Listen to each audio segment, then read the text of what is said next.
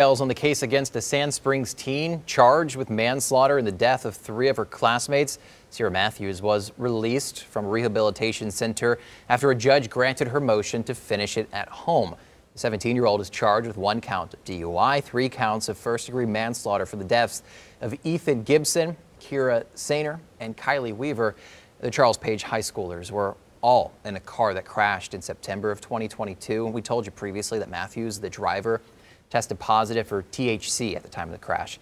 Mathews pleaded guilty to all 4 counts as a youthful offender and accepted a plea deal that would send her to rehab until she turns 19. Well, now court records show that she will finish that rehab at home and will attend a restitution hearing next month.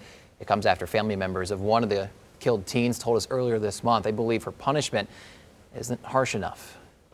They were wanting to allow her to do this all from home. Yes. And that's I'm not okay with that.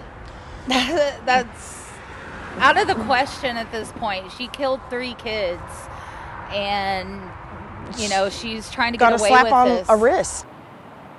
Well, 2 News spoke with Mathews' defense lawyer, who says, quote, "We have no idea I have no idea what the path to closure in a case like this looks like. But now that everything is finalized and done, I truly hope that closure at least begins for everyone involved." And now to a developing story.